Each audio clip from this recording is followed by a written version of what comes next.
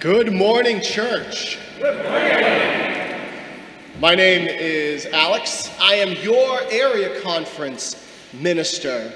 And that means a lot of things, but what that means, most importantly, and I use a lot of sports metaphors, so you'll have to forgive me, I am on your team.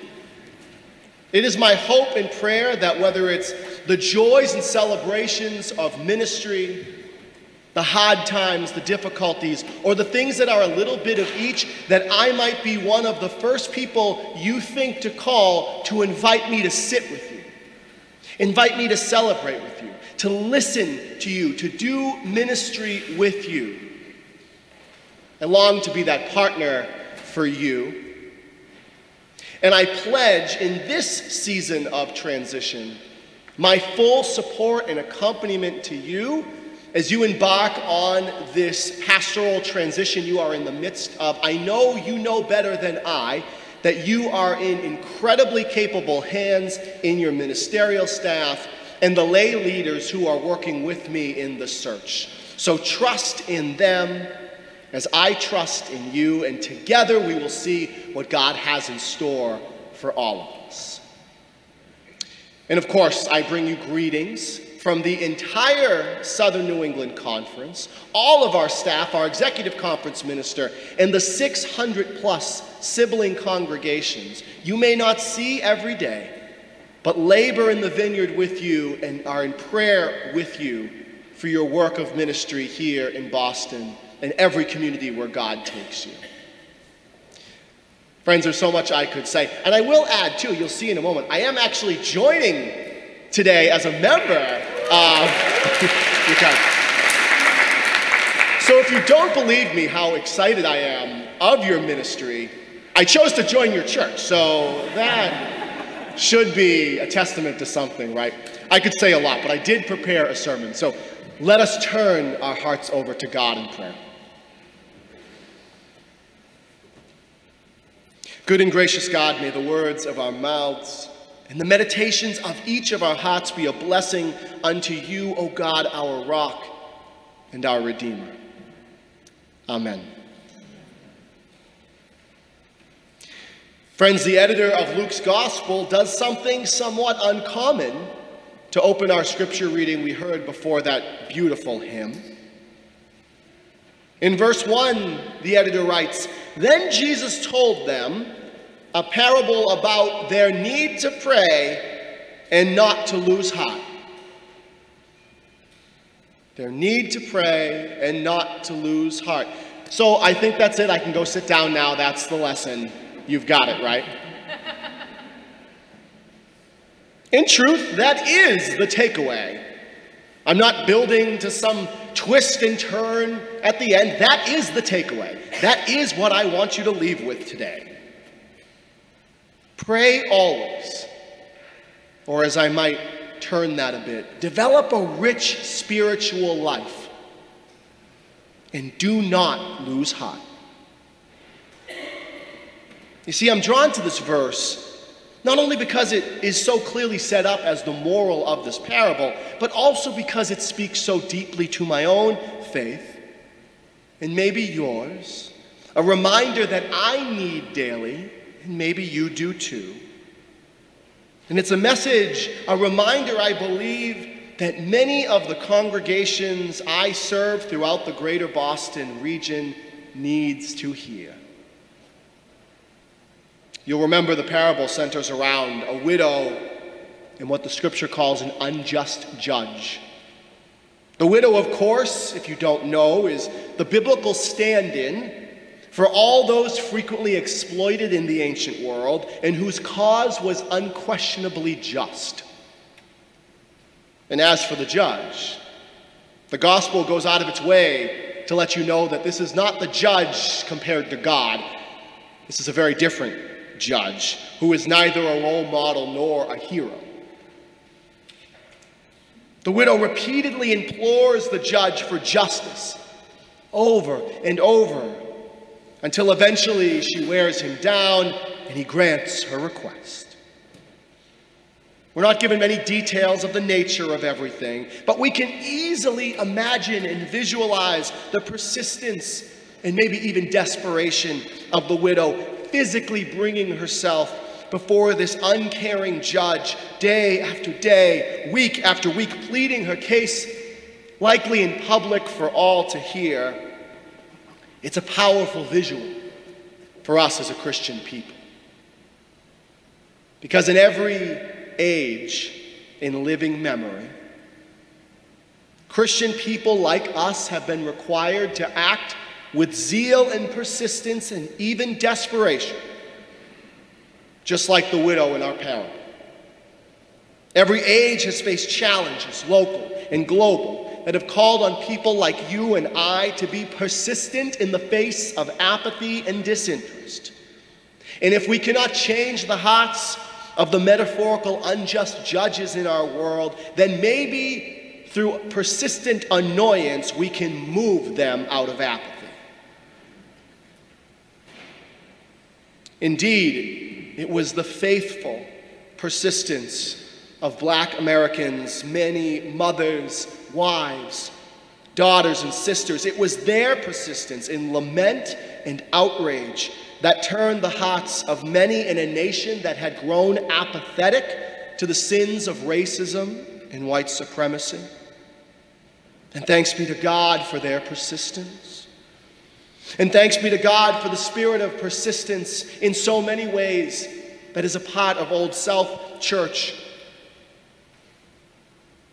It will be the persistence of congregations like ours that will be necessary for us to face the challenges of white supremacy, climate change, gun violence, poverty. The list goes on, so much more. Yet,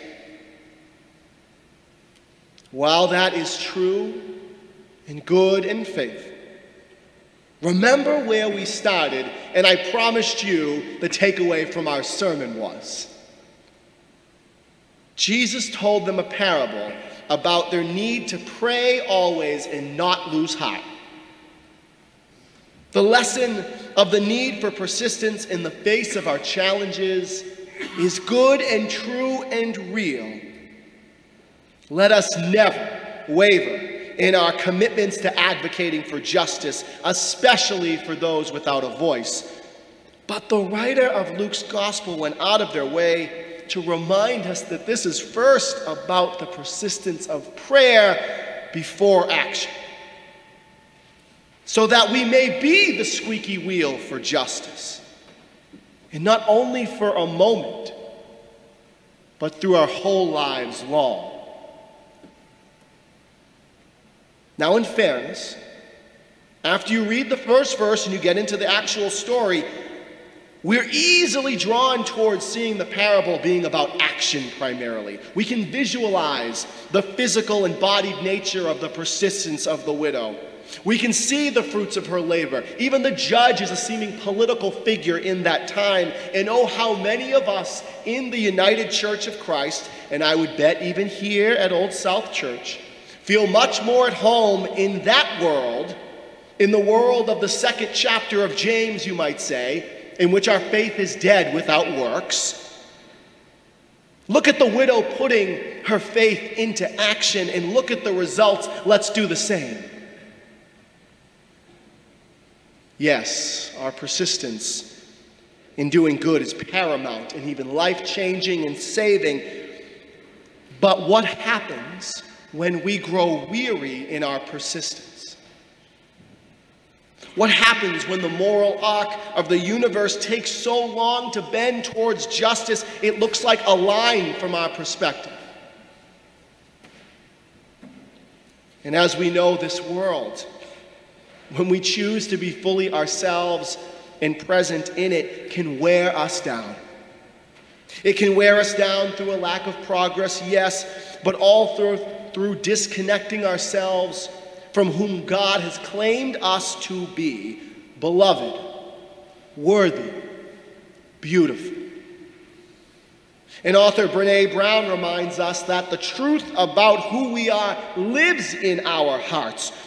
So when the coming of God's peaceable realm seems too slow, and the world tries to strip us of our God-kissed selves, how will we find the widow's perceived endurance if we've lost our hearts? And so, the author implores us to pray so that we do not lose heart, so that we do not lose our center in our work for justice.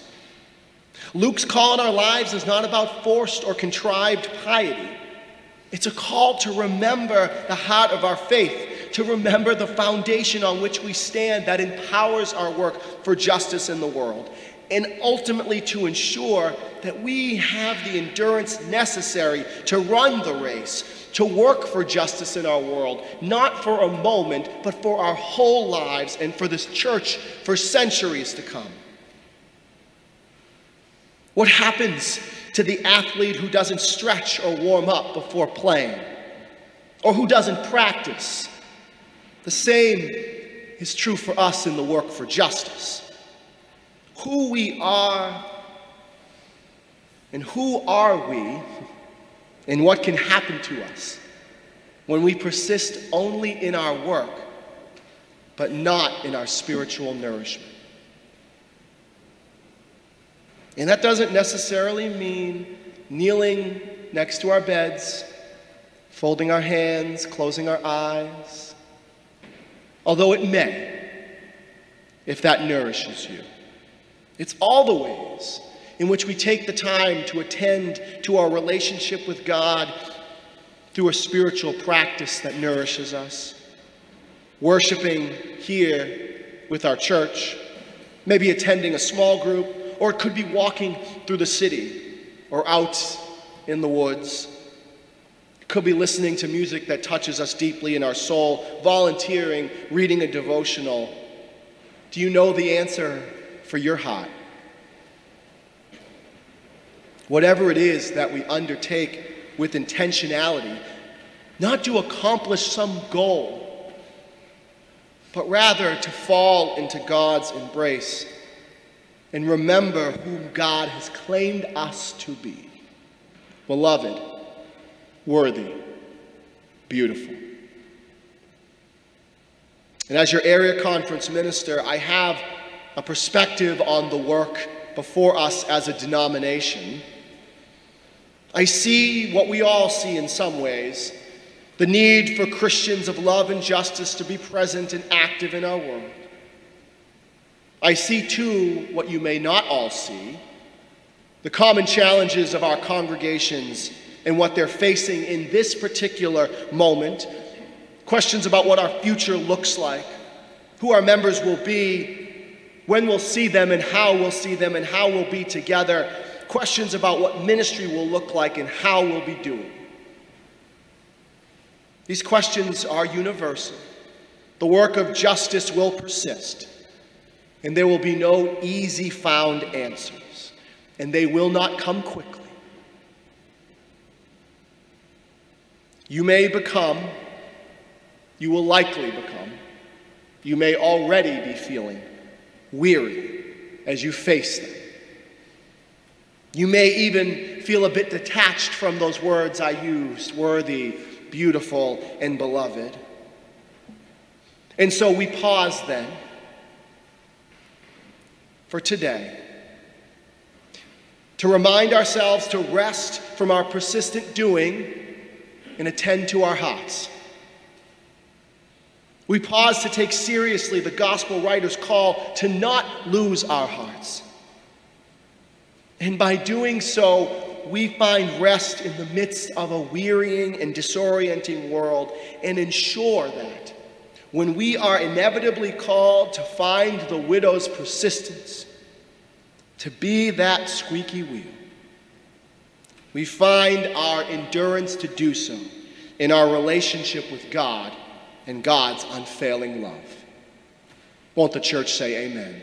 Amen. Amen.